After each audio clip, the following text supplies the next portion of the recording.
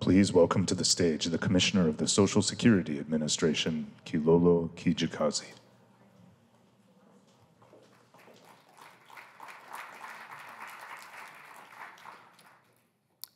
Do I have your permission to speak? Thank you, and good morning, everyone. I'm Kilolo Kijakazi, Acting Commissioner of the Social Security Administration. I want to thank the Biden-Harris administration for hosting this third White House Tribal Nation Summit. I am proud to be part of this convening for tribal leaders and administration officials to work together. SSA is committed to working with everyone here and to developing solutions to challenges that tribal communities are facing. The programs we administer pay $1.4 trillion to over 71 million people each year. This includes seniors, working age adults with long-term disability, and over 4 million children. The programs, each week, we provide in our 1,500 offices across the country. We provide services to over 500,000 people, and even more by phone and by our website, ssa.gov. However, barriers remain for tribal members in accessing our services and programs, both in person and digitally. We are working to reduce these barriers to ensure as many people as possible receive the Social Security benefits and Supplemental Security Income, or SSI payments, for which they are eligible.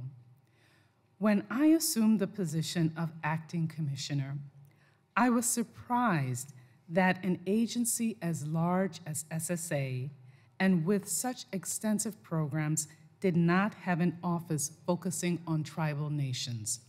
Therefore, in 2022, we established the Office of Native American Partnerships. Richard Litzy, an enrolled member of the Muskogee Creek Nation, is the director of the office, and Renee Ferguson, an enrolled member of the Cherokee Nation, is the deputy director. This office has accomplished an amazing amount in 1 year. My colleagues and I have held listening sessions and consultations with tribal leaders and members across the country. We met with tribal leaders at the Spokane Tribe of Indians in Washington State. We held listening sessions in urban Indian centers in Chicago, San Francisco, and Kansas City. We held listening sessions at national conferences of Native Americans in Anchorage, Alaska, and New Orleans. We participated in a national consultation in Cherokee, North Carolina, and a consultation with the Tribal Council of the Oglala Sioux Nation in Pine Ridge, South Dakota. After each visit, we conduct follow-up actions.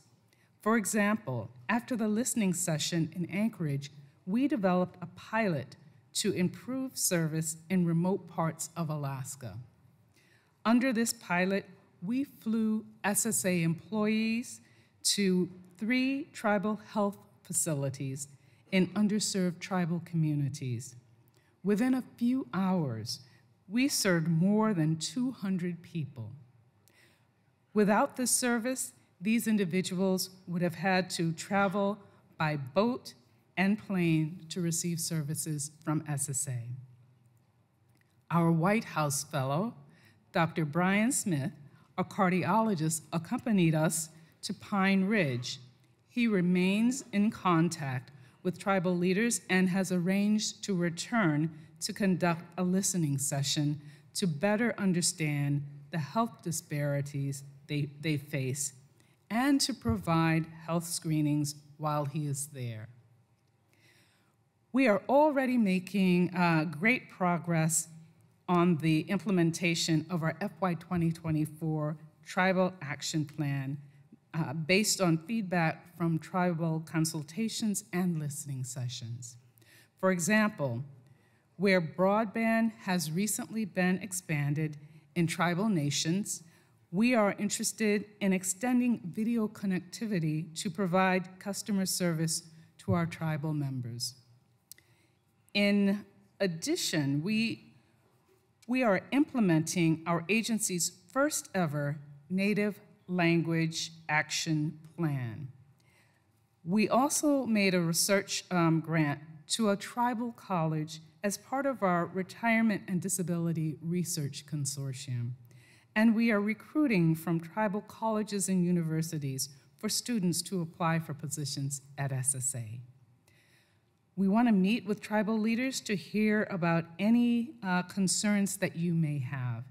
And we also want to schedule time after the summit to follow up with you and your council leaders so we can continue to work directly on improving access to your programs and to our programs.